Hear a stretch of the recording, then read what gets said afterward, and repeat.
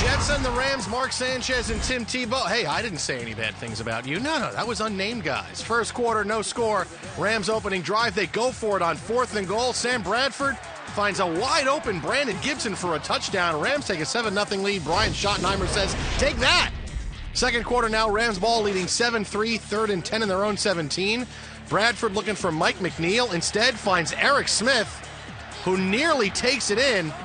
Jets get the ball at the Rams' 13-yard lines.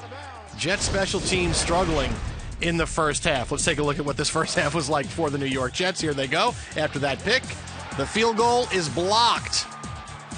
Luckily for the Jets, it rolls out of bounds. Janoris Jenkins blocks it. Rams have the ball now in their own 13. Jets next possession. Hey, it's Tim Tebow on Ooh. The fake punt to Lex Hilliard loses a yard. Rams have the ball on their own 46. It is all Rams right now.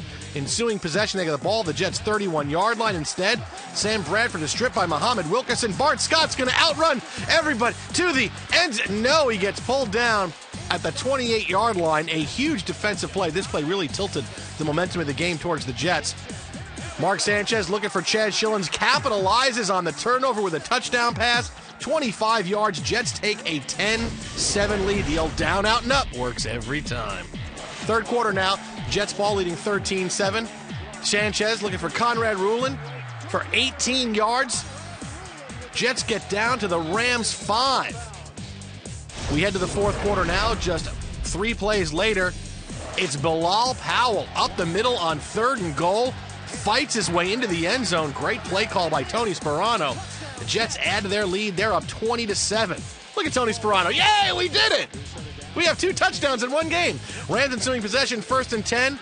Darrell Richardson rushes left. LaRon Landry tackles Richardson, creates the fumble. Garrett McIntyre picks it up. Jets have the ball, the Rams 38. 3rd and 6. Again, it's Bilal Powell. The world belongs to Bilal Powell. 11-yard touchdown run. Jets win it by the final of 27-13.